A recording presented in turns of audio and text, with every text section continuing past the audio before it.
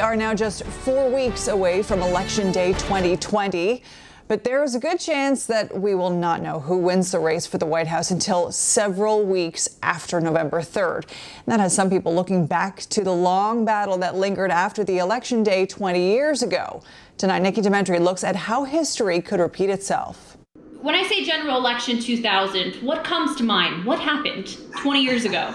Election debacle, I suppose, would be the mostly polite way to put that. The fight for the presidency 20 years ago was one for the history books. Congress ending a topsy-turvy, bitter presidential race, the closest in 124 years. And that topsy-turvy race could happen again in 2020. Elections experts say there are several takeaways from what happened nationally. No matter how fast the technology, though, it's the absentee ballots that could really drag out the results. One being a potential repeat of Florida. The potential is absolutely there with so many absentee ballots being on the table this time around. Here in Western New York, the Erie County Board of Elections says 78,000 absentee ballots have been requested so far.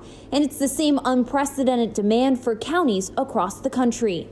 UB professor Jacob Neuheisel says 2000 taught us to pack our patience, which will be key once again this November. Given the potential, the very real possibility for very tightly contested races in any number of states that are going to draw quite a bit of attention after the election. Another takeaway, investing in elections. Shortly after 2000, laws were passed to provide funding to local Board of Elections offices to train poll workers and buy new machines. The ability to invest in election infrastructure is something that we seem to have lost focus on because there hasn't been a Florida.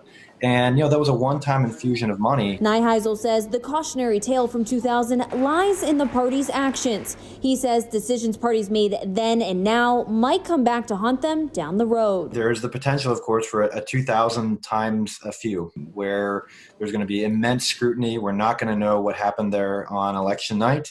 And it's going to be decided by various teams of lawyers determining how things should be counted. Nikki Dementri, 7 Eyewitness News.